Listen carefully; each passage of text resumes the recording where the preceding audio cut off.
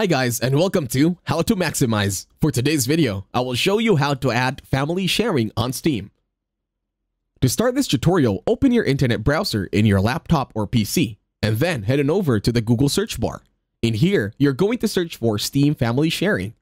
Then click on the first link that says store.steampowered.com.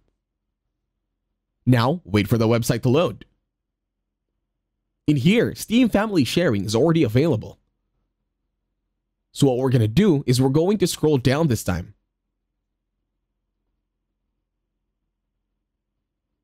You can read also all the description about Steam Family Sharing over here.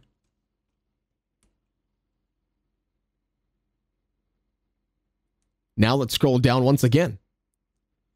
In here, when you log into your Steam application, all you have to do is click on Request Access.